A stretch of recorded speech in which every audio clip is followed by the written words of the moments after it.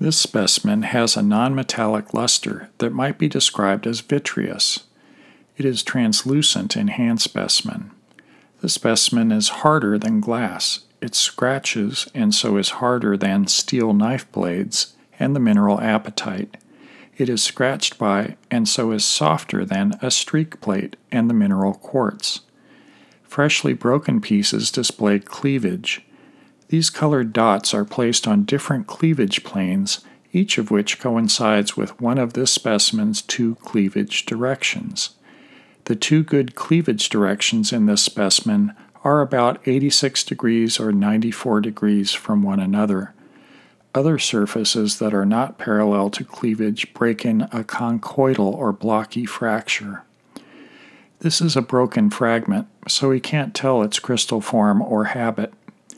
This specimen has a mass of 34.0 grams and a volume of 12.6 cubic centimeters. Dividing mass by volume gives you its density, expressed in grams per cubic centimeter, which has the same value as its specific gravity. When you heft this specimen, it feels like an average specimen. The color of this specimen varies from white to light gray. It has a white streak. It has closely spaced fine parallel striations that can be observed on some cleavage faces. These striations are albite polysynthetic twins.